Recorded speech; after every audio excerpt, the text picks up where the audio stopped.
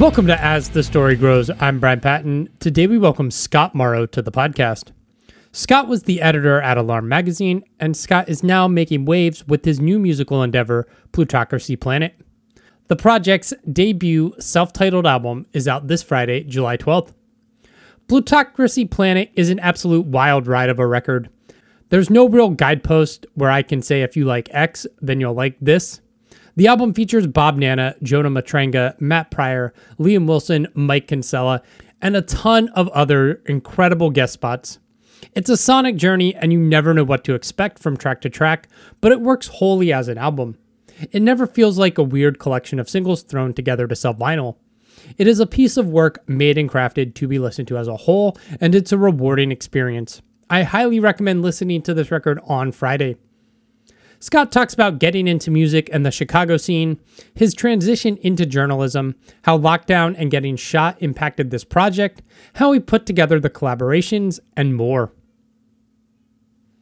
Thanks so much for checking out this episode of As the Story Grows. I hope you love it. If you're new to the show, welcome and thanks for listening. You can find links in the show notes or at asthestorygrows.com to our Discord server, our mailing list, and our Patreon page. All Patreon members get early access to every episode at $1 a month. If you think someone might enjoy this podcast, go ahead and share it with them. Word of mouth is still the best way to share anything. Enjoy getting to know Scott Morrow from Plutocracy Planet. Log in and let your head spin, scroll trolls and hold your tongue. Don't be dumb, it's already begun. And in the sad land, some men are less than and non-men are nothing. Can't even a mass try with knee on your neck. So much for serving protein in their brains and a rage in their veins. Idiot babies and a video bots. Get hot, take spots, they play cake fuel on the I'm not sure that I've got my headphones properly working, but that's okay. I can hear you great. So Okay, that's good. let me know if there's any audio issues. Yeah, I'm always worried, like, occasionally someone will not have headphones and I can hear myself coming through and I'm like, can we not have that? Yeah. But I can't right now, so we're good. Okay, cool. Awesome. How are you this morning? Oh, I'm all right. I just had I was having my first cup of coffee, and of course I managed to spill it all over like 2 minutes before I was logging on here. Oh. So. That's fun. I had to take my wife to the train station this morning, and I came back and the coffee was cold, and I was like, I'll just microwave it before my interview. That'll be great. Just have some coffee at 11 a.m. Yeah, I'm not a morning person, so I'm ready for number 2 already. Yeah. Where are you located? I'm in Chicago. Okay. Is that where you're originally from, or a transplant? Yeah, Chicago / suburbs, Chicagoland. Kind of lived all over at different points. Nice. What was growing up like? I don't know. I mean, I lived in the northwest side of the city till I was 7. Family moved out to the burbs, so had, kind of the quiet suburban upbringing there, and then got back into going to a lot of shows and stuff in my late teens, early 20s in the city. A lot of shows at Fireside Bowl. Plus like a lot of suburban basement hardcore shows. That was kind of what got me into stuff. Yeah, locally anyway. That was a big part of just being part of something, and finding people that are really into the same stuff. So yeah. Chicago had a really vibrant music scene. It seems like it's back on the upswing. I've talked to a bunch of bands over the last few years. It seems like a good like post-COVID scene coming back to Chicago. Yeah, I guess so. I hope so. I'm pretty removed, I guess, from a lot of the local stuff going on. I know like some bands, and I've got obviously friends who play, but in terms of just being like really up on what's happening, I'm pretty out of the loop. But yeah, no, I mean, we've definitely got a lot of not just like hardcore heavy bands. Was Chicago in general, obviously major scene, metropolitan cultural hub. So I covered jazz. I I don't know how much you saw about my background as a music editor and writer. Yeah. I previewed jazz shows for a while here too. So definitely a lot of vibrant musicians. Nice. Yeah, I've said recently, like, there's you have age out of like the local scene, like being in the weeds, because like you're in your 40s, you're not going to the basement shows anymore. Those aren't designed for guys like us. Like, my back. Yeah, I can't do it anymore. Yeah. What was it that initially got you into music and maybe into like underground hardcore or whatever? Like the local underground stuff was really just friends in the, that I went to high school with, and people they knew that were in just the neighboring suburban towns putting on basement shows, and just kind of getting sucked into that, being drawn to that. I mean, I wasn't one of the first to do it by any means, but my parents were cool with me throwing some shows in our basement too. So nice. It's like, and then my friends in the band Spitalfield were a big part of. I mean, there's so many bands that came out of sort of Western DuPage area, but yeah, I played in Spitalfield for a little bit early on, and had a artsy post-hardcore band called The Further Along with a couple friends. But yeah, so that kind of like, I just sort of would play for myself here and there after those bands kind of died, and worked on sort of like early mid 2000s, got into programming stuff on Fruity Loops. Okay. Which really kind of helped me realize that I could write, in my opinion, much better in a program. Yeah. Than, having to perfect playing something and memorizing something on a guitar. So yeah, that was sort of the springboard for me to like figure out how to piece things together on a computer. Nice. At what point does like writing and covering music from a journalistic perspective come in? Like, is that something you went to college for? No, not at all, actually. It's kind of interesting. I took a very circuitous route to end up where I did. I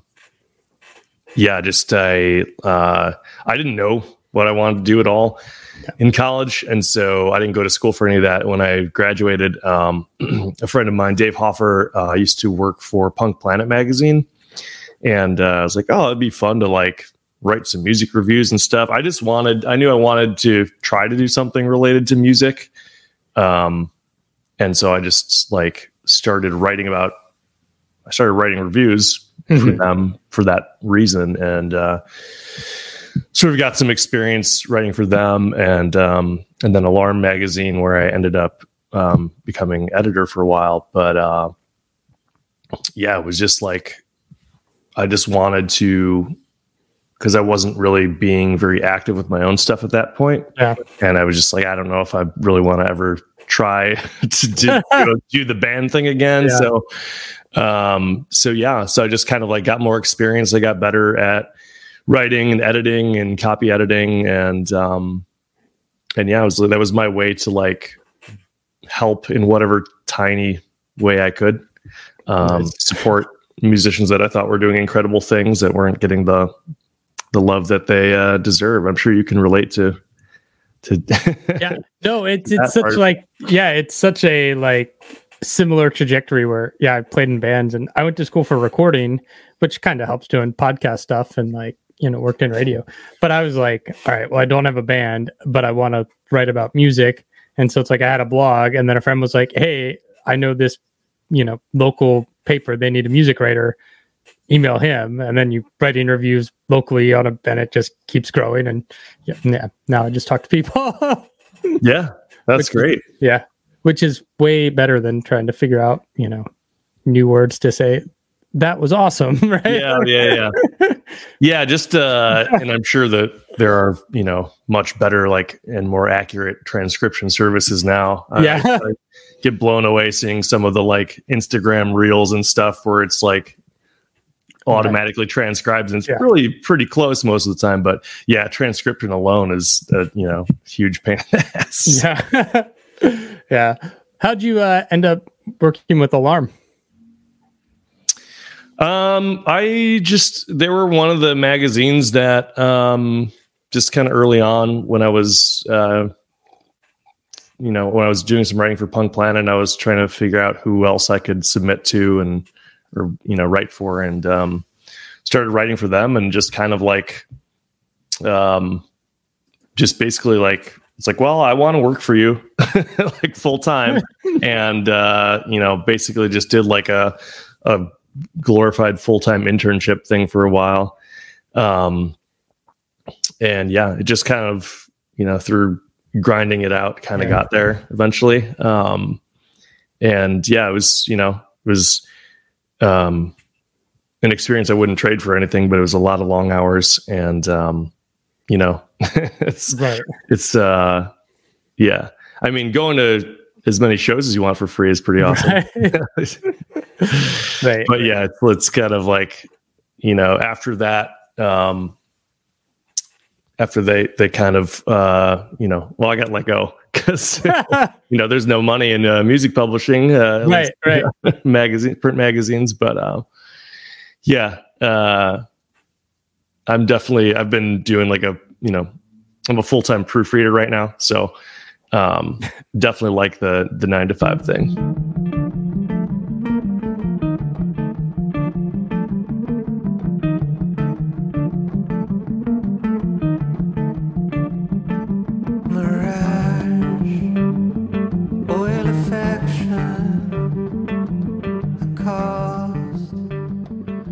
Talk to me about your experience. You were hit with the stray bullet down in Puerto Rico. Was that kind of a catalyst for you starting this musical project? No. And so it was actually here in Chicago, but it was the weekend of, we have a large Puerto Rican population here in Chicago. Okay. And the neighborhood Humboldt Park, it has a large population. Okay. And they celebrate every year, and it usually gets pretty wild. And there's always an increased number of shootings that weekend. Yeah. And so I was living in Logan Square neighborhood, which is like a neighboring neighborhood. And yeah, I was walking through there, probably later at night than I should have. And I didn't feel unsafe. There were a lot of people out celebrating in the streets, on the sidewalk. There were people everywhere. Yeah. And yeah, I was going to a friend's place a little after midnight, and I just felt a sharp pain in my back. And I was like, what was that? And I felt myself, and I didn't feel any holes or blood or anything. And then I very quickly started feeling woozy, and I had to lay down in the grass. Oh. I passed out, and I woke up. I don't know how much later. It couldn't have been that long. Probably within 10 minutes. To cops around me, and they took a look at me, and they're like, "You've got a hole in your back here." So I said, "Well, that's not good." But yeah, it's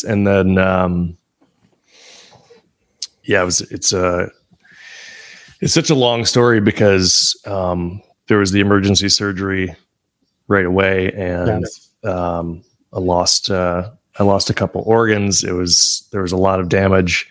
That alone was obviously very life-threatening, and then quickly developed an abscess, an infection of antibiotic-resistant bacteria. Turned out to be a few different types, but that was not properly diagnosed by the place that operated on me. Oh. So it was about an 8-month recovery, and I was in the hospital, was hospitalized 12 times over that time. And, had a drainage tube the whole time. It was, it was a lot of it was a horrible experience. Of course, imagine, I wouldn't wish on anybody, but, no, I had started the project about a little over a year before that. Okay. So the COVID was really the catalyst, the shutdown, and I had a lot of extra time, of course, as we all did. Yeah. And so I was like, well, I've never really messed around in GarageBand before, and I've got a free copy on my computer, so let me see what I can do in there.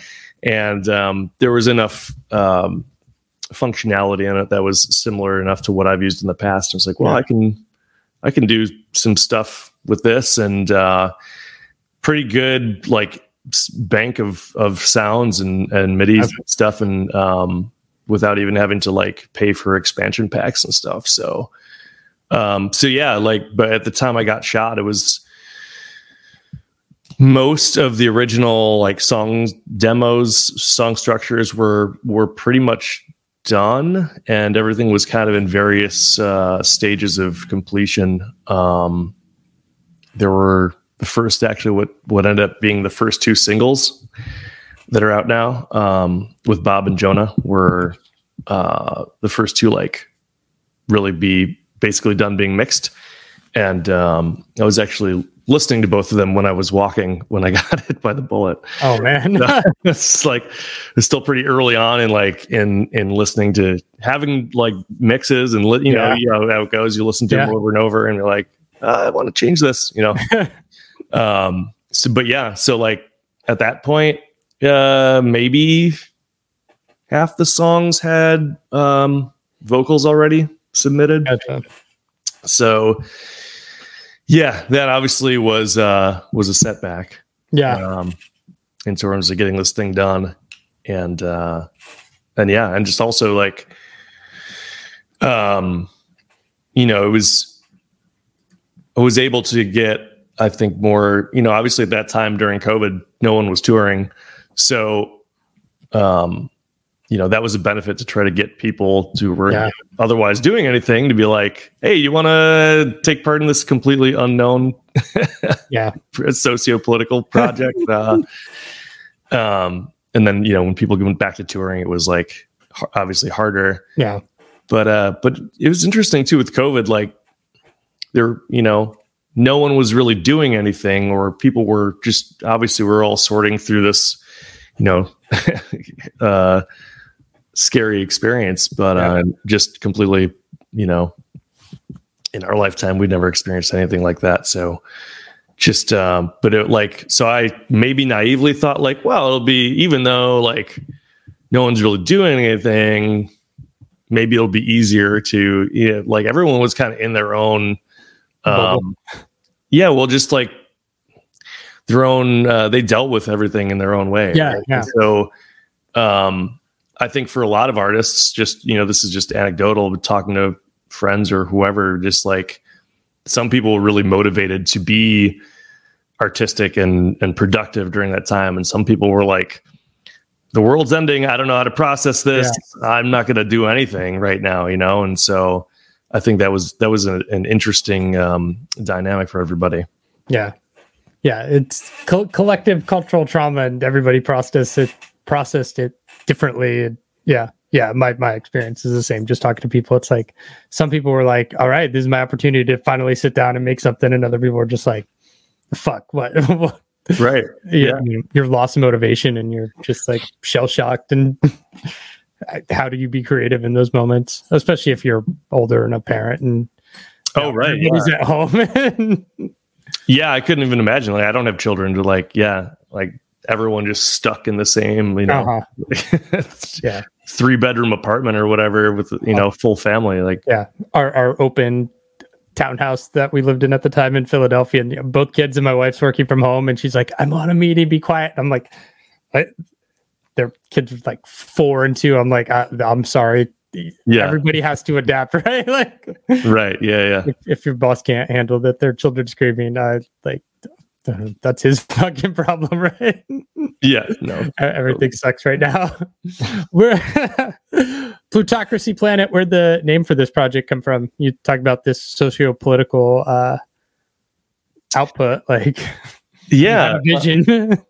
Yeah, kind of interesting. Maybe not. I don't know how interesting it is, but it a little funny to me. It was I'm not a real t-shirt designer by any means, but I've had like long time ago, Mark Rose from Spitalfield and I, he's one of my very closest friends. We did a little short-lived t-shirt line called Lava Bat, like in the mid 2000s, and it was all just like me messing around in Photoshop, and I still have such a rudimentary skill set with that program, but I've done my share of like messing around in it, and so I kind of did that again in the maybe around 2017. It was like, oh, it'd be fun to just mess around with some designs, and like came up with some stuff that I thought looked cool, and realized like, oh, like it's a lot easier to do on-demand printing, and you can I set up my own artist shop at Threadless, whatever.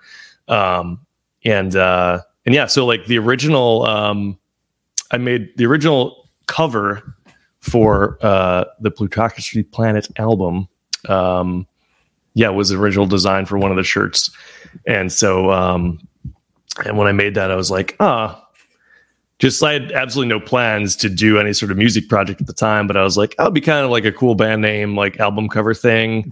It's the theme for a project. And so, yeah. So then when I started like tinkering around again in GarageBand, I was like, you know what, maybe that would be a good, and like, I don't know. Like, I think, I love, bands and artists that, are much more like their lyrics are much more personal. I'm into like, late 90s emo stuff and whatever. Right. I tell by some of the collaborators on the album. So I love stuff that's really like deeply emotionally resonant. But like personally, I think like I would rather, for myself, my own projects, like I'd rather try to say something that's a little like bigger than me, and that's obviously no shade to anyone who's, writing about what's personal to them. And a lot of, the stuff that's on the album too is stuff that's still personal to me. It's just about bigger topics. Right. Yeah. So, that was kind of the impetus of it. Just kind of came out of an old t-shirt design I was messing around with. Nice.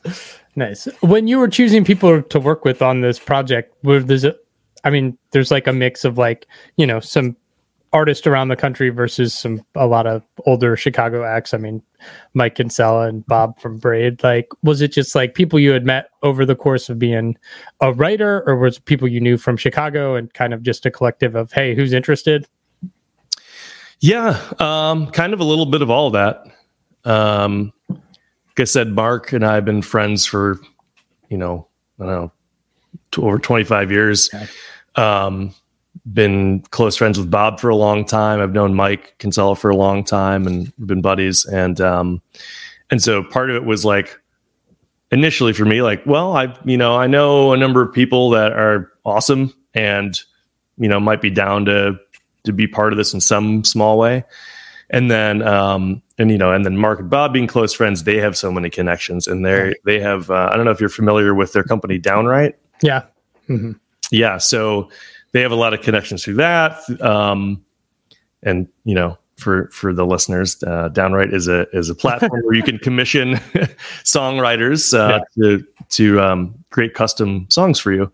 Yeah. The old host of the pod, there's a As the Story Grows like song that Bob did via Downright for the old host of the pod. Okay, amazing. Yeah. So some of it was through that. Some of it also was, as you were alluding to, like connections I made over the years through writing about music and even like, just like because of working for Alarm, for example, like there even people I'd maybe necessarily never really interacted with online became Facebook friends with. Right. And it's like, that era of like, we have got these mutual people in common. Yeah. So like Jonathan Hischke, who plays bass on a few tracks on this album, and he's in a billion bands, was just like, it was one of those kind of like random Facebook connections, and we would just like, debate politics and stuff on Facebook. It's like, and then we just eventually reached out like, hey man, do you want to play bass and some stuff? And so there's just kind of a little bit of everything. Nice. But it is like, an incredible honor and pretty surreal to me. The you know the people that agreed to be part of this, and yeah, including like some of my all-time favorite bands are Stratosphere, Secret Chiefs 3, Sleepy Time Gorilla Museum, Mr. Bungle. These like very like amazing, incredible groups that mix so many different styles of things together and just like completely like virtuosos. So getting people that have been part of some of those projects is just like unbelievable. Dream come true. So yeah. Did you write all the lyrics, or did you like have themes and just kind of let people singing do their own thing inside that framework? Yeah, kind of a mix. I generally like presented the overall overarching theme of everything, and just kind of like let people go wherever their inspiration took them. I wrote lyrics for a couple songs. There were a couple of songs I wanted to at least like specifically have a song about. There's a song that's going to be the single that comes out in June that's about factory farming, for example. I wanted to have a song about that. And one of those other songs I wrote the lyrics to also was about about Amazon and Jeff Bezos and just also the like billionaire space race. Yeah. But yeah, so it's just kind of like, I thought it was cool the way it ended up, because it was kind of like everyone took the theme their own way, of course, or took it towards like some, like it's a big I don't know, umbrella of it can go kind of any direction, Yeah. Were there people you like, they had a thing that they were more passionate about that you said, hey, I want you to write about X thing? Like, I know like Matt Pryor's done a lot. Like he's talked on various podcasts and interviews about like his daughter has a band that's like big into LGBTQ plus like issues. Like, were you like, Matt, you write about that or anything like that, or just whoever picked the song best as a vocalist? Oh yeah. No, it wasn't. Yeah. Well, I didn't really necessarily like, there were only a couple instances I would say where I like approached a specific artist for a specific topic. Gotcha. Like actually, Swamburger, one of the rappers on the album, came as a referral from B. Dolan. I mean, I knew of Swamburger anyway, but I was looking for someone to rap on the song about factory farming. And Dolan was like, yes, Swam's like he's really into like vegan shit. So I was like, okay, cool. So we connected that way. And he put, he's got a couple verses on that song that are totally killer, and then added, the one to the prior song. Yeah. So yeah, not too much specifically seeking out like, oh, you're, yeah, Bob, write about like, news media or whatever. You're passionate about this, write about this. Yeah. Yeah. Album's out July 12th. What are your hopes for this project? You're just happy to finally have it out there? Are you like, what are your plans and hopes looks like for this album? Yeah. I mean, it's, in one way, it's just a huge accomplishment to get it done and out there after 4 years. Yeah. So locally, we're going to have a release listening party here in Chicago at G-Man Tavern on July 12th. So that'll be fun. There'll probably be no live performance. It's such a studio concoction, Right. Just like DJ. Right. Yeah. I mean, playing the CD from your iPad or whatever. Yeah. And like, that's, I've been to shows where like that can be cool and fun. It's just like, I don't know that I could pull that off in any sort of interesting way. If I were ever to do a show for it, I would want it to be at least like a live band with backing tracks, but then even still figuring out the vocals would be, a whole ordeal. But yeah, just getting it out there is going to be amazing. I just hope like, thank you for this interview. It's like, to me, I will also want to honor all the people who, very graciously contributed to this. Yeah. And, I just think about myself as a fan being like, oh shit, this project came out 2 years ago with all these incredible people on it. I never heard about it. So, I'm just doing whatever I can to to get other people to hear about it that would be interested in it. So yeah. I mean, just look at the names, and I'm like, oh, Mike from American Football, I'm Bob from Braid. I mean, those are two of my favorite bands, and Liam from Dillinger. I'm just like, oh fuck yeah, of course I'm gonna check this out. which is how I approach music. But you kind of understand not everybody's built the same way as music fans. And oh yeah, of course. Yeah. Well, that's what I'm hoping too. Like, I don't know if you've had a chance to listen to the whole thing yet. Unfortunately, no. Okay. Well, I'm curious to see what you think about it, because like, to me, I think it's got a little bit of something for everybody. I think the sort of like through line, if you will, is sort of a post-hardcore electronic infused bass that kind of like branches out from there. So like, because I haven't talked to that many people who've heard the whole thing yet, I'm curious to see, like, to me, it feels cohesive, but diverse. And so like, even with, one or more different singers on every track. Yeah. I mean, the benefit now too is like, if people discover this and they really like Jonah, they could throw Jonah's track on their playlist and have that song that they dig. And like, there'll be people who consume the whole thing and people who just like pick and choose, and, that's available to them. Right. Totally. Yeah. For better or for worse. Right. Like you want people to listen to the whole thing, but well, yeah, of course. And like, also, I don't want to be too like over the top about like, oh, like track listing is like a lost art, right? But I definitely it was for me something that I considered a lot too, the flow of the album, and just putting like there's an intro and outro. It's even though I'm definitely releasing it in a way where it's maybe more of a modern plan of like waterfalling content, just releasing a song a month until the whole thing's out. It's not just a collection of singles. So yeah.